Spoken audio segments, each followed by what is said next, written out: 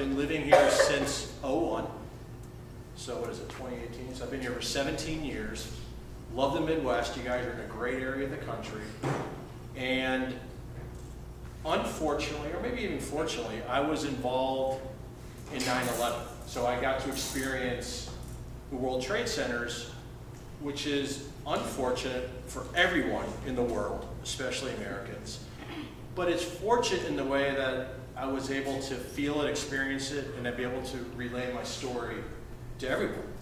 And there was thousands of people there who were doing the same thing every day, telling the story. But what makes it a little unique for me is I'm out here. And there are not a lot of people in Chicago or the Midwest who got caught up in the World Trade Centers. So I am 49.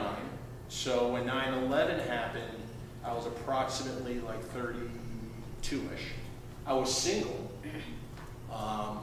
And I'll go through the day, because I know you guys are under a tight time frame. I'll go through the day real quick, and then I love opening up for questions. So I want to hear what you guys, any questions you might have. The media has done a great job of talking about it.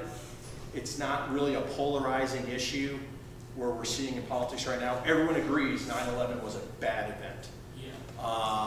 So here we go. So 9/11, it was a beautiful day, kind of like today. Really kind of brisk. It was windy, and it was just a nice like fall breeze, even though it was still summer, but fall breeze coming down Manhattan. So Manhattan looks like Florida, or looks like a peninsula. It's an island, but it kind of looks like there's downtown, midtown, where the Empire State Building is. Downtown is where the World Trade Center is, and the New York Stock Exchange. And then in the middle, it's this kind of gap where there's really just smaller buildings. So have you guys ever been to New York or seen it from the air? You can see it, like there's downtown, and then the Gap, and then there's Midtown. And then there's Central Park, then there's Harlem, then there's like George Washington Bridge and the Bronx. So it's a very easy laid out city. So it's early, it's around 8:45, 8:50 a.m. and the stock market opens up at 9:30 a.m. And that's when a lot of people like myself, I'm involved in the stock market, that's when it's game time, 9:30. That is kickoff. Like you have to be at your desk, ideally before it, but you've got to be at your desk at 9:30. So usually before then you're running around, you're doing research, you're getting coffee, you're getting breakfast. And it happened to be right before 9 o'clock, so I'm running around. I'm in the basement of the World Trade Center. So the World Trade Center, it should be really called the World Trade Centers, is two huge towers. The size of the Sears Tower or Willis Tower, there's two of them. And they're right next to each other. And then in the basement, or they call it the concourse, it's another 5 floors. So it's like taking a mall and putting it underground. That's how big this whole area is. And then there's like a main road called the West Side Highway, and across the street there's like another mini World Trade Center complex called the World Financial Center. All this is confusing to anyone except when you work there, it's really easy. And you're right on the Hudson River, and then there's New Jersey right across the river. And so we're all kind of running around, everyone's doing their thing, the market hasn't opened up yet, market meaning the stock market. And all of a sudden, I'm in the basement of the World Trade, making my way up to the World Financial Center, where this briefcase was, and I was around the 10th floor working in the World Financial Center, waiting for the market to open. But here I am in the World Trade Center, making my way up, and there is a long glass tunnel, bridge that connects the World Trade Center to the World Financial Center. So if you've ever been to Ogilvy train station downtown, there's this glass bridge that connects you to sort of like Chicago. It's the same thing. So I'm in this bridge, and all of a sudden, here it comes. You hear this, boom, and you're like, and you knew it wasn't normal. There's a lot of noises in Manhattan, but it wasn't normal. It was really loud. So being that it's a glass bridge, you instinctively look to where the noise came from. But it sounded like it was coming from Midtown. So you're sort of looking north, but really, because of the way sound works, that's where it was. It hit right above us to the point where you had to look like this and you could see what we've all seen on TV, the big hole in the World Trade Center. And all of a sudden you're like, wow. Now here's the weird thing. We didn't know it was a plane. I didn't know it was a plane until about 6 hours later. So I'm like, wow. So here, now, pause. I was caught up in the World Trade Center in the first bombing when it was in the basement. And I was on the 100th floor. I was working for Deloitte & Touche. I graduated college. I was like, and that was scary. Only a couple of people died, which was tragic, but it wasn't nearly what 9/11 was going to turn into. So, being that I was already been through this thing, I'm like, I'm out of here. I don't know what that was that put that hole in that thing. It looked like a missile. But it didn't look good. I know we're all kind of laughed like, dude, it was 9/11, but we didn't know. We didn't know what it was. And the market was about to open in a half hour. So you can't tell your boss, oh, there was a hole in the wall, I can't go to work. Remember, this is before 9/11, so there was no like precedent for anything like this. But I'm like, okay, I'm gonna go outside and I'm gonna hang out for a little bit because I don't want to go through what I went through 7 years earlier. So I just literally walked, I was the first one outside. I went down the escalator, walked outside. So if the World Trade Center was that white wall right there, there was a big street and I was standing basically right here. Imagine it's double in size. And all of a sudden the first fire truck pulls up. And this is where I get, it's a little emotional, but you see these guys and they're looking and they're on these, and then there's like 3 or 4 or 5 fire trucks coming and they're all coming. You can hear it miles away. And they're all looking up and they're like, and they know they have to go up, you have to go up. And I learned later when a firefighter sees a fire on a high floor, there's a good chance of death for the firefighter because there's no way they're going to make it down. There's no like parachutes or anything. So they're basically looking up to their grave. And that's what the media said, and they were accurate. So all of a sudden, I'm hanging out here. By this point, there's probably hundreds of people coming out. And we're just sitting here going, what do we do? I did have cell phones just kind of came out. I had one on me. My briefcase is sitting in my office. And my friend from New Zealand calls, which is 24 hours away, 12 hours in terms of time. And he goes, hey, mate, what just happened? Where are you? And I said, I'm in the World Trade Center. What happened? He goes, up, and then it went dead. Because the antenna for all cell phones is the World Trade Center on top of it. So anyway, I still had no idea what was going on. A lot of people are coming out. And then these fire trucks are pulling up. And that's when people, and I'm only saying this because it's on TV, people started to jump from the top of the World Trade Center, where the hole was. And so if you looked underneath the fire truck, you could kind of see what would happen because the people were obviously hitting the ground. Luckily, we didn't look underneath the fire truck because they would be hitting where that couch was or maybe where the parking lot would be. So we stayed there a little too long. So a lot of people were running. They were running back away from the buildings.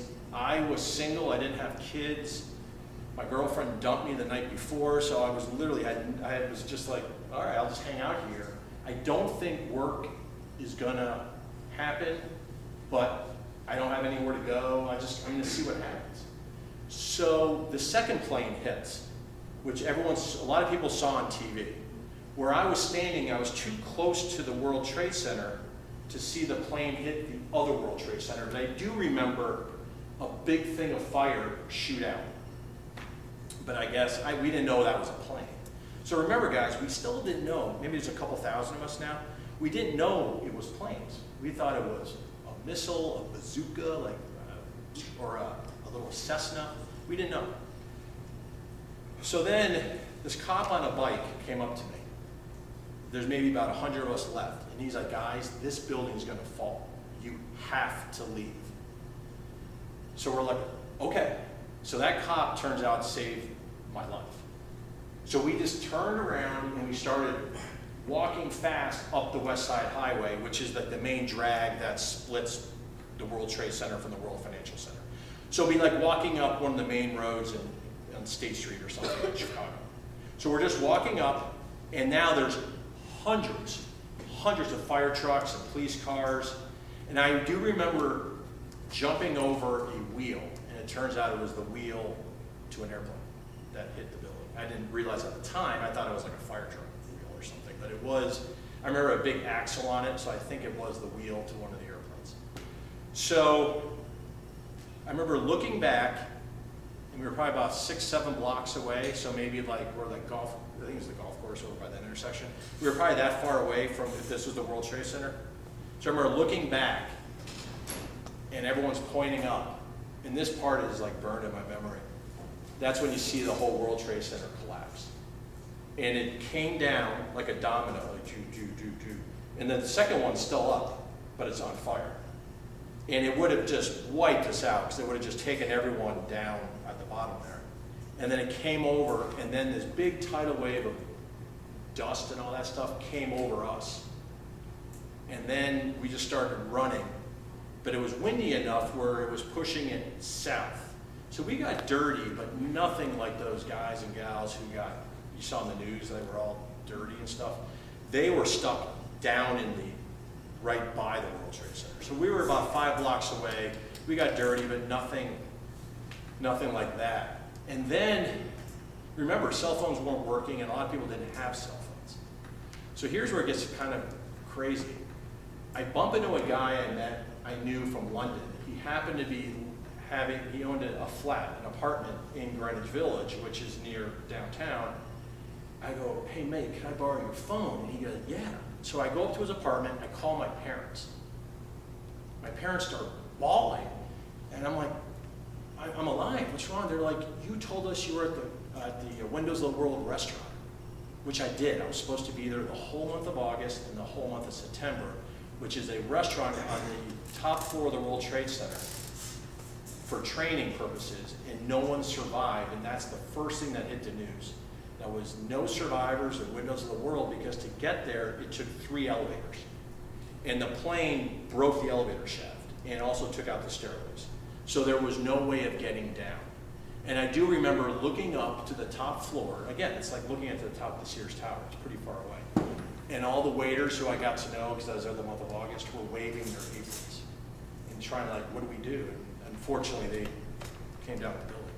But I forgot to tell my parents, I didn't forget, I didn't think they would care, that I wasn't at the Windows of the World starting after Labor Day. So they thought I got caught up in Windows. So when I called them, they got emotional. I got emotional.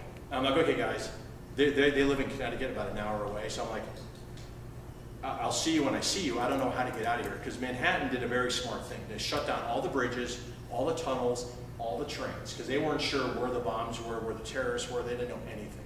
And all you heard, which has never hit the news, is these fighter jets. Have you guys ever seen the Air Water Show, how loud those jets are? Those jets, and this wasn't for fun, this was for like war. They were circling Manhattan, which doesn't take long. It takes about 5 seconds in the jet. They were just circling the island, and they were low, and they were just there for safety. And they were setting off all the car alarms because it was such a loud noise from these jets. And all of a sudden you're like, what do I do?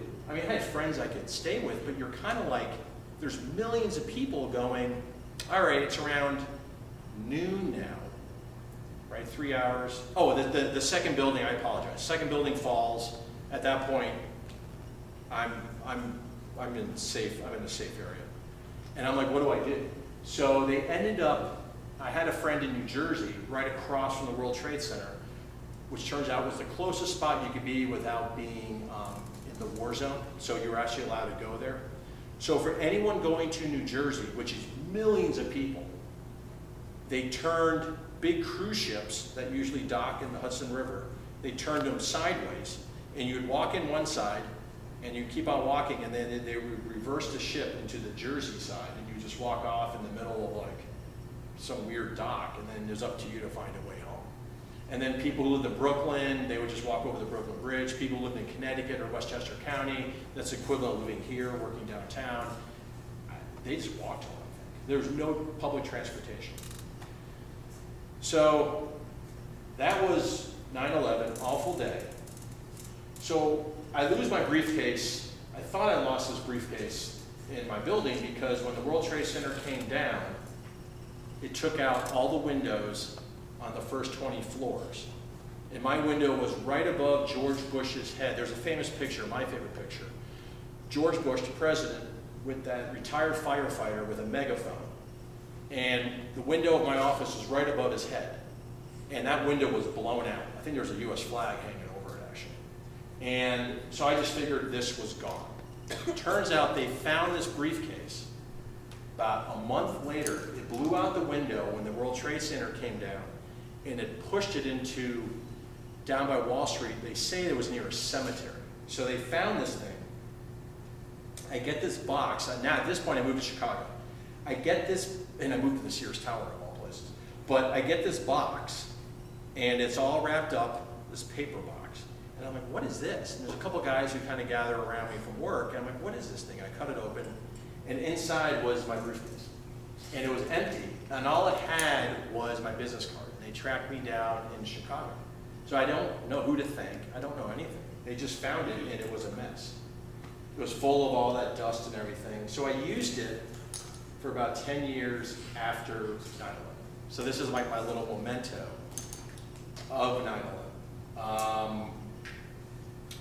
So I'm trying to make this quick. I usually can make it longer, but I want to hear all your questions.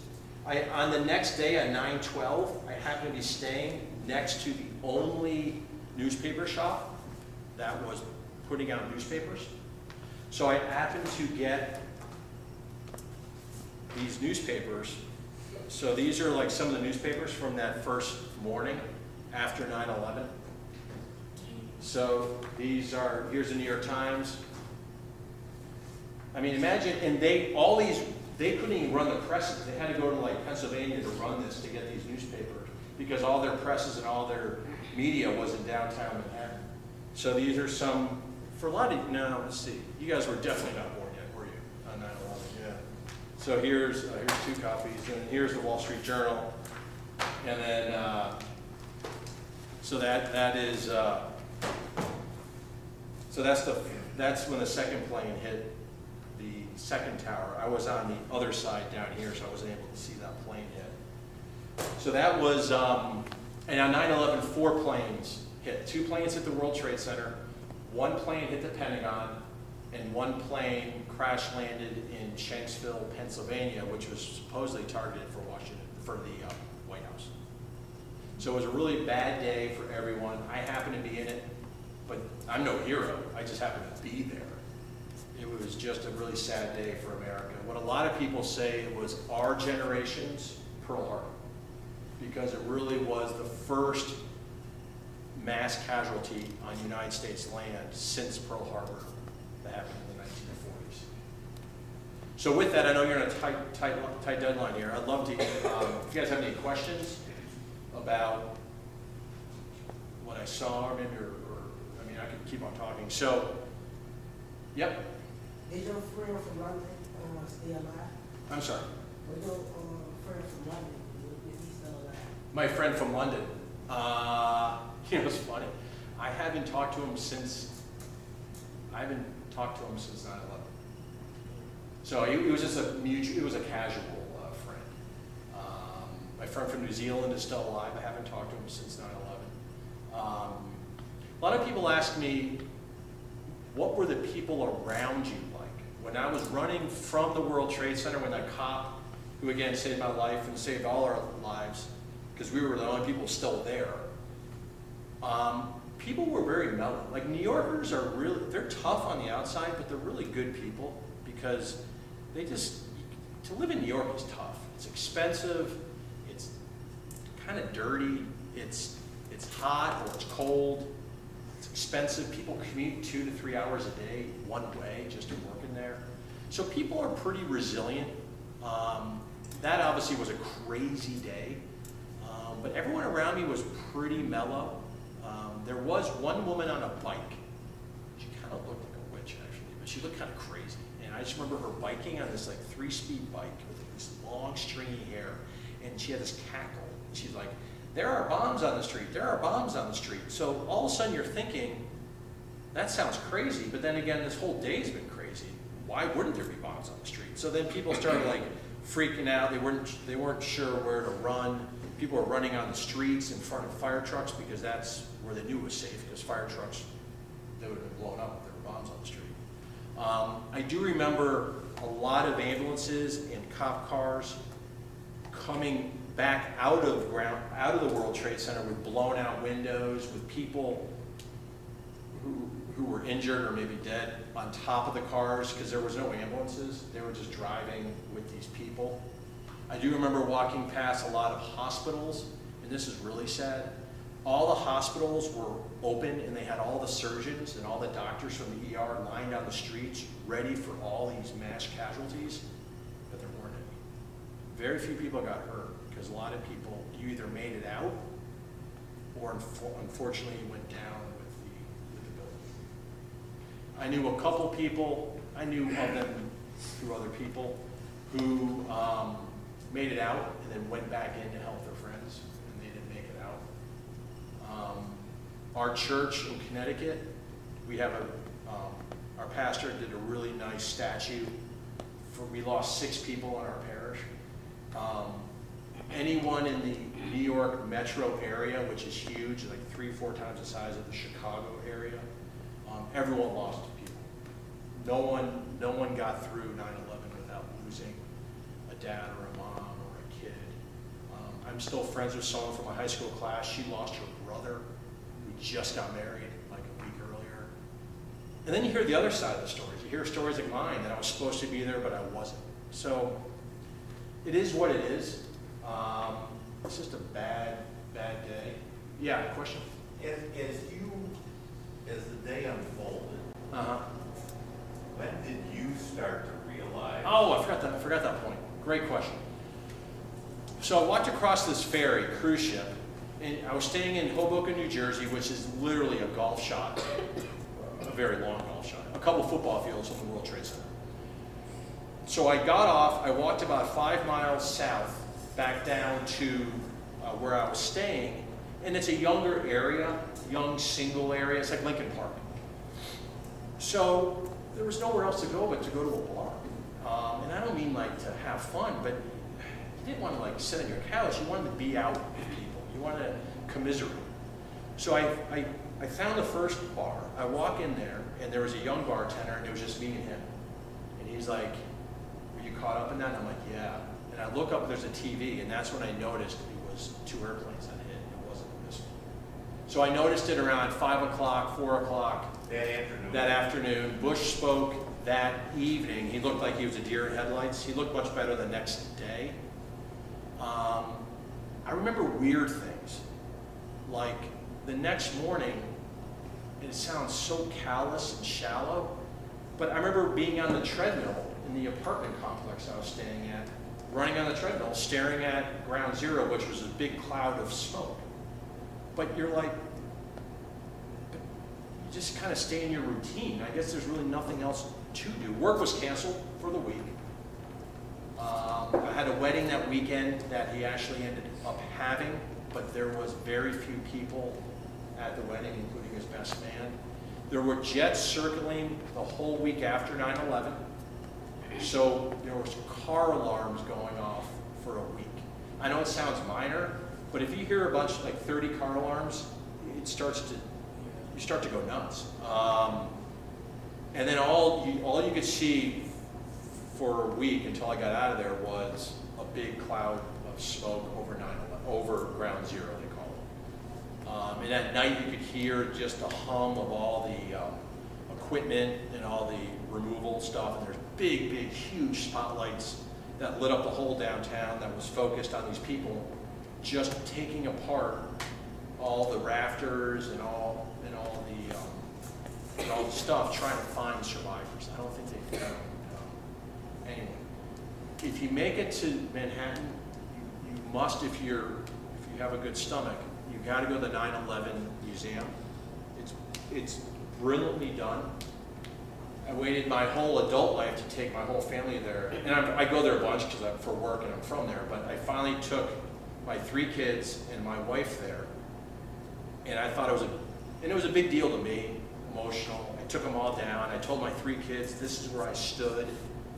And kids being kids, they're like, Dad, you know, I go to the bathroom, I need water, I need a pretzel. And I'm like, wait a minute, but this is like where I stood. So it was kind of a nice humor. It kind of broke up the seriousness of the day, because you forget, if you guys weren't in it or you weren't born, it's not as significant as for us older people in the room who lived through it. And if you ask anyone who's an adult in your life where they were on the morning of 9/11, I guarantee you they will tell you, as long as you can stay patient, they'll be there 20 minutes, a half hour, an hour, they will tell you where they were. Because they will never, ever forget. There's certain events in your life that you will never forget where you were. I wasn't born yet, but when JFK was shot, that was the big deal. Like every adult of that generation knew where they were when JFK was shot. Everyone in our generations know where they were on 9/11, right? For the older people, right? Everyone knows where they were on 9/11. When they heard the news, it was a big deal. Yep. Do you believe in all the conspiracy theories? No. Okay. No, it's ridiculous. So, in my opinion, it's rare to actually live through something that the conspiracy theory is on. The question was, like everything else, there's a lot of conspiracy theories. One was like it was done by Israel. They wanted to kill all their own people. There was one that it didn't really happen. It was an illusion. And I remember the next morning, I'm waiting in line to get some food, and a woman turned around and says, well, guess what? America deserved it. And that's not a conspiracy theory. That's just her statement. Hey, it's America. You're allowed to say that.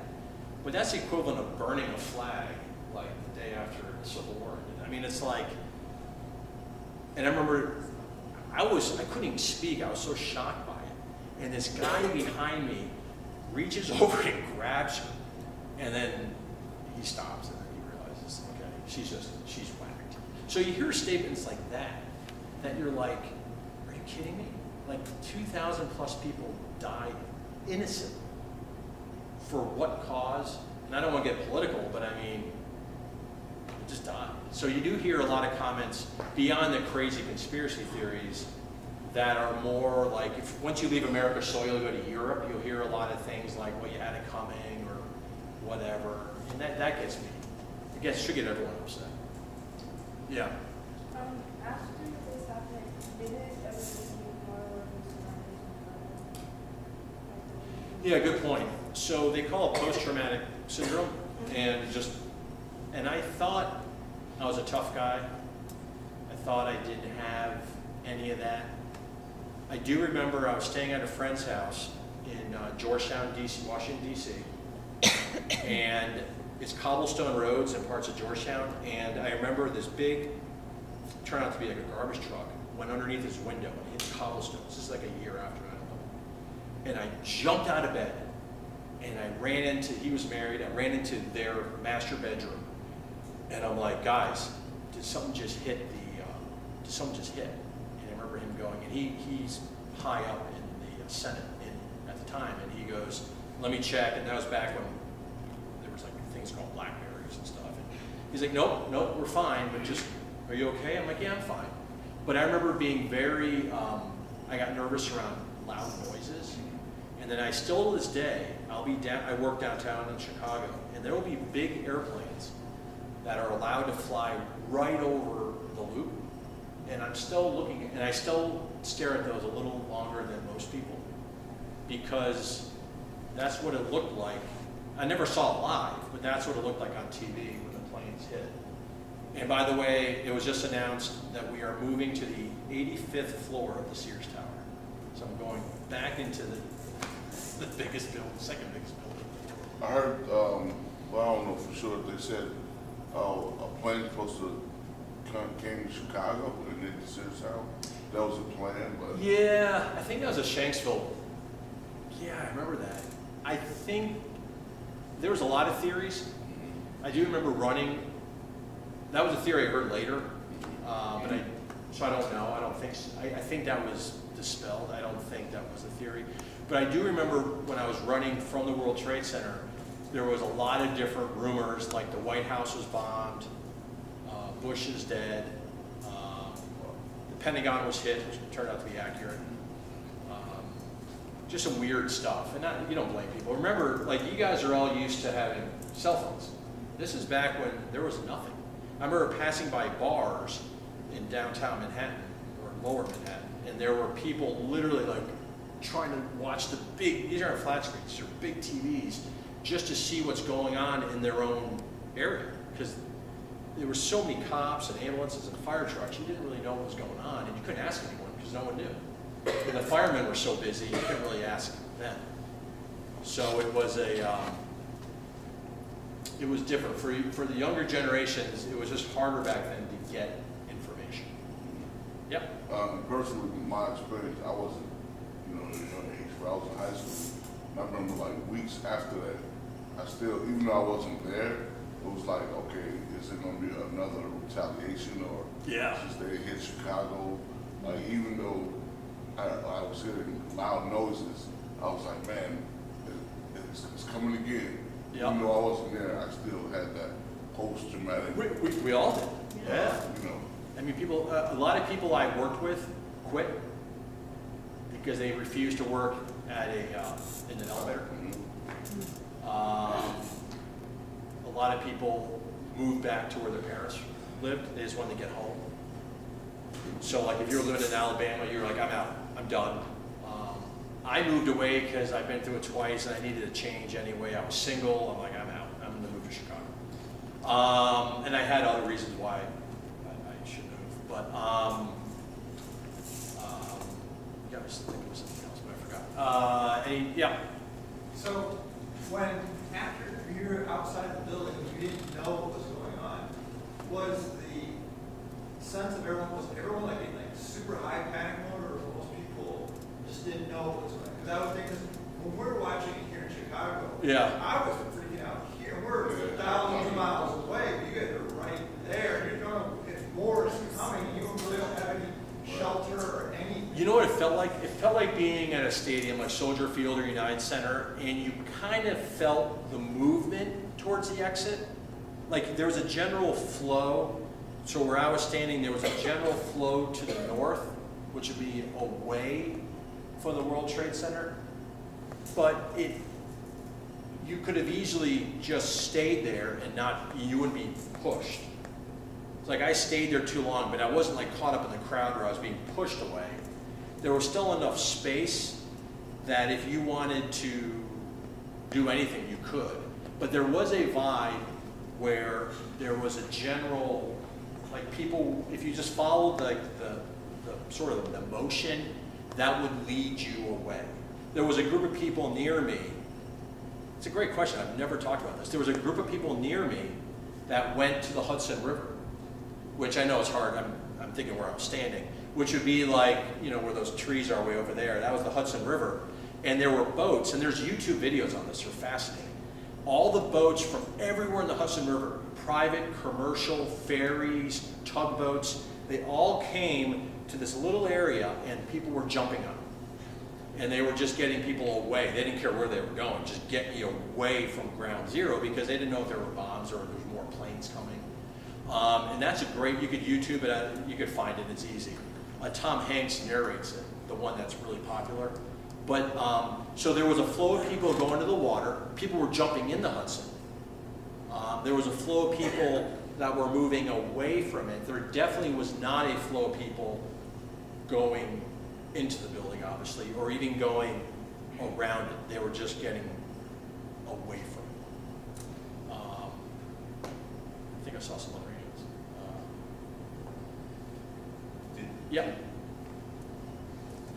What would you tell these younger people when they find themselves in a situation that they may not have control, or they may not know where to go, or what's my next step? Sure, it's a great question. So two things, to answer that question, in all buildings downtown, they have to have every, I think, 3 months or 6 months, the fire department comes and you do a fire drill or an evacuation drill. We used to call them in our generation fire drills, but now it could be anything, an evacuation drill from a terrorist attack or a lone shooter or something, I don't know. people are grudgingly, like, they always kind of go to these things. And my big boss always says, just talk to Steve, talk to Ploder, he'll tell you how serious to take these things. And then that's when everyone kind of finds out my past. But you've got to listen to, you don't have, I mean, you can take it really serious and before you walk into a movie theater, look to where the exits are. I personally don't, and maybe you should. But panic is the worst thing, and people realize they got all these airplanes that kind of have issues.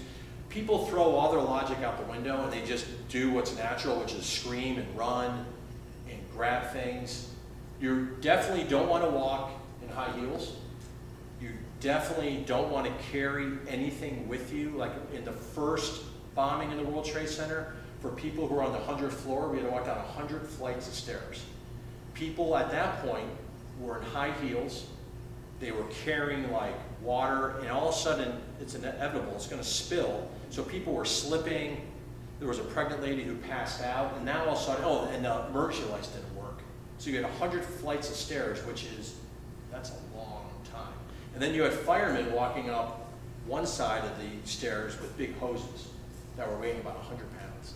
So my advice to anyone is try to take a deep breath, think logically, try not to panic, and don't grab anything. Nowadays, maybe grab your phone, but just grab your kids if you can and move.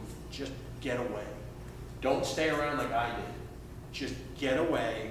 You'll watch it on the news, whatever's happening. Nowadays, people are out there videotaping everything. I mean, just get away. I mean, you just don't know. You don't know.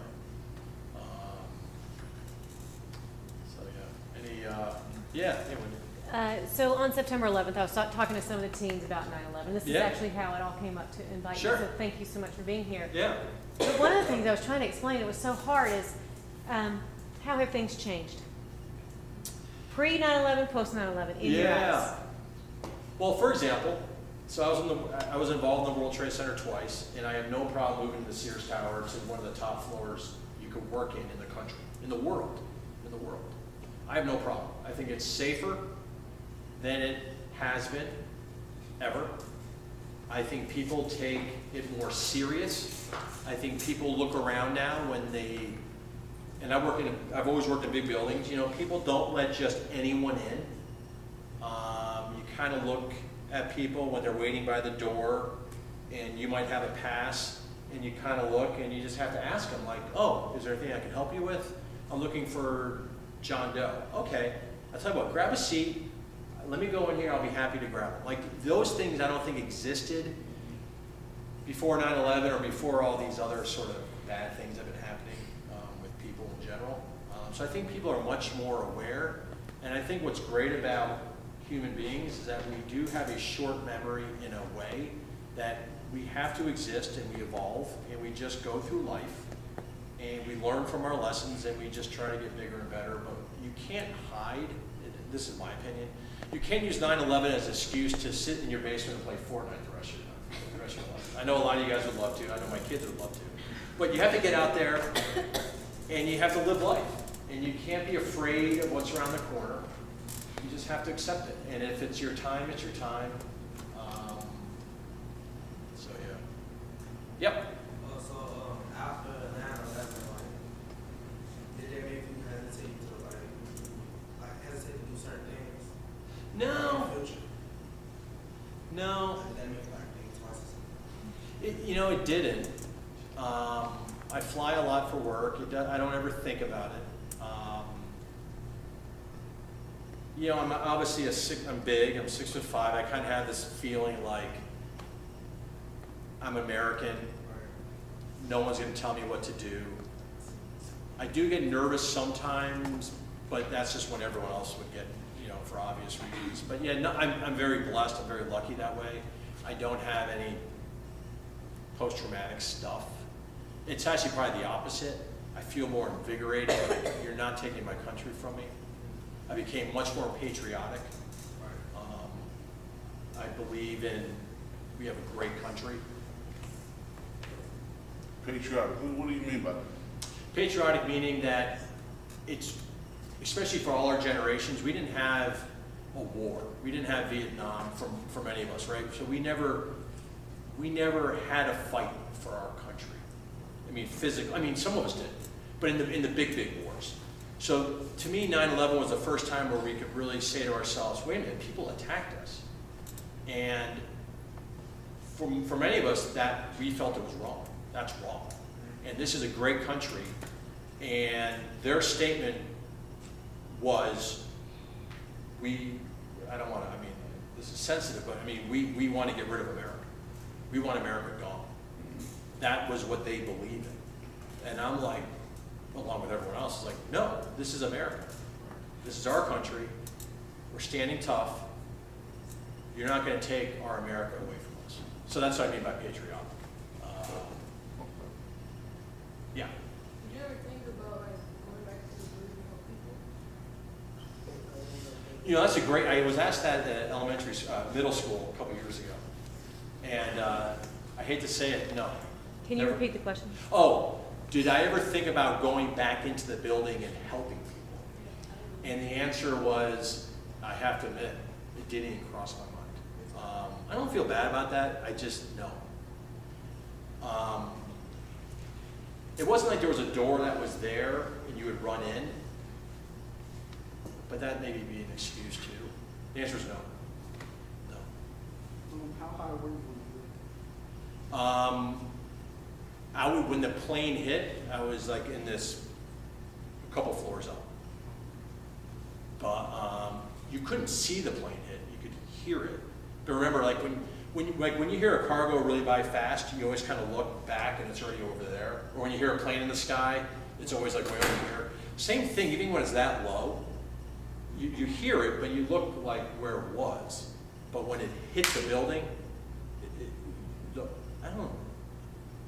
I can't remember if it was shook or not, but it was so loud that you knew something wrong happened. In these big cities, like when you make noises, just echo.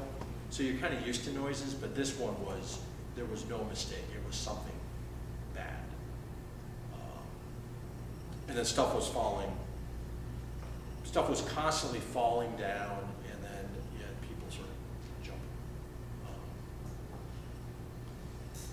Yeah, and then it smelled like, you hear a lot of these cases recently where people they have a lot of lung issues, people are dying.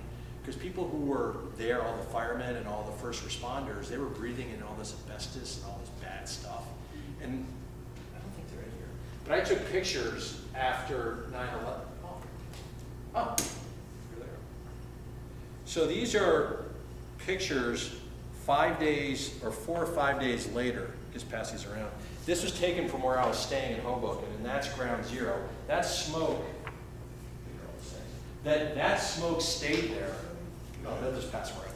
That smoke stayed there for about 3 weeks. So all that stuff was being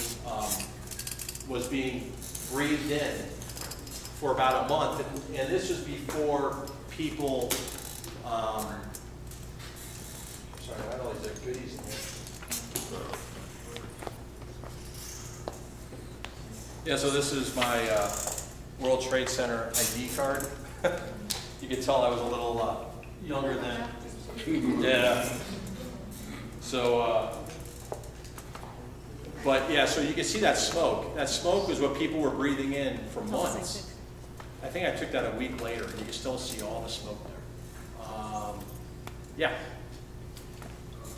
How long did it take, for the air to clear? I think it took about a month. That's crazy. So my first job in 1991 was working for Deloitte & Touche on the 100th floor of the World Trade Center. So I was 22.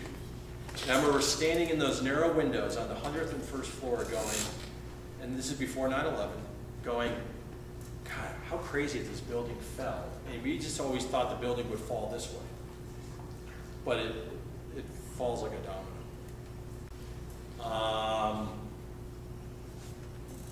Yeah, I don't know. Time-wise, how are we? I think we're okay. Coral? Yeah. Yeah. Any more? There was a question up there. Yeah, you bet. How long, do you know how long it takes to? For the fire department? That first fire truck showed up instantly. There is a fight, if you ever make it to the 9/11 Memorial, there is a firehouse that is right next to it. And all the firehouses in Manhattan, especially lower Manhattan, all have these beautiful memorials for all the guys they lost in 9/11. They lost about half. Some houses, like the one right by the World Trade, lost more than half their guys. So that first fire truck pulled up, which I think is one of the ones that's in the museum. Thanks. Which is one of the ones in the museum. If you go to the 9/11 Memorial Museum, they have a fire truck that was caught up and that got crushed, but they took it out of they took it out and put it in the museum, and it's amazing. It's all blown out and stuff. So those first 5 or 6 fire trucks they just got crushed when the first building fell on top of it. Yeah. So were you working out if you thought like it might happen Yeah. again? No, but I went to Can look you at repeat the question? We got Yeah, you. I'm sorry. The question was, do I ever think it could happen again, especially where I work in big buildings? And the answer is no, I honestly don't. But we just took a tour of my new floor on the 85th floor. And I'm on the 54th floor now, which is pretty high up. Now on the 85th floor. So you can see Wisconsin, you can see Michigan, you can almost see, they say Iowa, which I don't believe. But you could, it is weird because you're higher than the planes. So you can see planes landing at O'Hare and you're like looking, you're looking over them. And then the planes at Midway, I remember looking at them, you can see the pilots. They're right there. So it's kind of freaky. And a lot of the guys I was with had to stay away from the window. They got like, kind of messed up. So the answer is the answer is no, but now my new building, it might be a little different because I'm pretty high up. You know, one of the things that I wanted you guys to think about is how many people do you know, relatives or friends, who joined the military or who have been in the military? Because before 9/11, joining the military was not something a lot of people did. Mm-hmm. There wasn't a major conflict. Mm-hmm. And we were still rebounding from Vietnam as far as still regaining the respect that the military should have had. And I wonder if any of you guys have relatives who have served in the military. My cousin. Your cousin, did he go overseas? Yeah? That's great. Okay. Yes? You're right, okay. And I think that, you know, before this happened, a lot of people would say, no, I don't know anyone who directly served. But now I think we've all, in some ways, we know somebody. Isaiah, who is one of our unit directors, he served in Afghanistan, I believe. So now it's more common, and people wanted to do it. You know, they couldn't keep them, they kept the recruiting stations open 24 hours a day because the lines were out the door. This is the first year, I just heard this on the news, ironically enough, a couple days ago. This is the first year since 9/11, since 2001, that they couldn't fill their quota. And before 9/11, like you were saying, it was always a struggle. They had to offer more incentives, more money, and it's the first year, so 17 years, they were able to fill their quota every year and then some until this year. And that's almost like a whole generation when you think about 17 years. Right. Approximately. Yeah. Yeah. What So do you anyway, guys- go ahead. Yeah, well, I just wonder what Yeah. what do you guys think about where we live and our country? And you know, there's a lot of goofy things that go on, but are you glad to live in the United States? And I ask ask that seriously because there are many countries where we wouldn't be able to say the things that we can say. We wouldn't be able to give an opinion about what we think about the president without having some type of punishment come our way. We couldn't be doing this. Right. In open forum. Right, yes. I'm kind of grateful that I was born in the United States because my dad, he was born in Somalia. Somalia? And does he talk to you about how it's different here? And does he talk about living here in a good way? Yeah, he did. And you know, I'm trying to get some perspective because my perspective is limited. I've got another question. Carl? Oh, sorry. No, I was just gonna say, so last night was like the first night ever, I think, because of the storm. We went without lights. We still don't have lights at my house. Oh, wow. So yeah, since last night till now, we still don't have lights at my house. So it was like really weird for me because I was like, I'm hot. I don't have lights. You know, waking up halfway through the night, and I was like, okay, you know, and I had my 6-year-old who was like, we can't go to sleep without any lights. He's like, we gotta fix them, and I'm like, no, we don't. I was like, we're going to sleep in the dark at night. You know, I'm grateful that we have a roof over our head because so many people don't. And just explaining that even to a 6-year-old, like he didn't get it, but me myself, I was like, I'm so accustomed to have all these things, to have a building. You know, there's people who live in huts and sleep on dirt, and you know, to be grateful to have a bed and a building and lights to, you know. You don't know what you have. Puerto Rico is still suffering from the hurricane. Mm-hmm. Yeah. That was some months ago. So they're still suffering from it. Well, Puerto Rico. Yeah. That's where I'm from, and the year on the 25th, we still have friends who don't have running water or power. So, you know, just my observation is, how do you feel now when you see like first responders? I do. I mean, It's different perspective. You much- see it different. much different perspective. Just last night, you reminded me, there was that storm, so we had a 3-hour commute to get home last night because Metro basically just stopped halfway.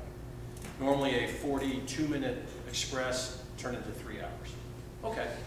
And I remember people freaking out, and I did learn a couple things from 9/11, hopefully a lot of things, along with all of America, but I do remember saying at times when like I miss a flight or something, I'm like, you know, these are good problems to have.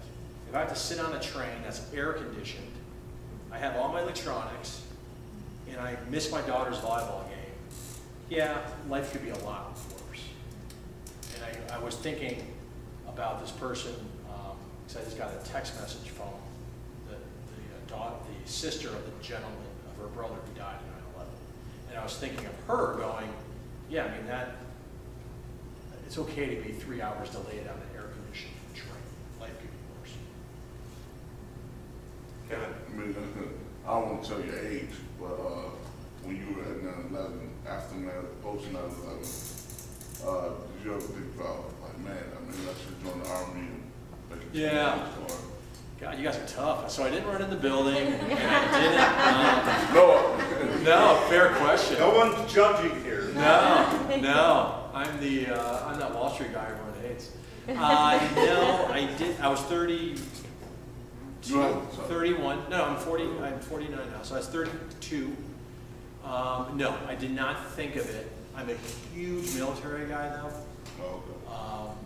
That doesn't mean I read all the SEAL team books. I see all I'm like your guy who's like the armchair quarterback. Like, I pretend I was in the military, but I'm not. So I am definitely guilty of that. I have been told if I was younger, I would have done, and I swear I would have done this. I would have done ROTC, Reserve Officer Training Corps, and I would have done ROTC at my school, and then I would have went into the military because I do believe in it. I think it's a great place to go. Okay. I'm sorry. Yeah, no, go ahead. This has nothing to do with 9/11. All right. since you say you were a big, you're patriotic. Yeah. I'm sorry, but how did you feel when Kaepernick took the knee?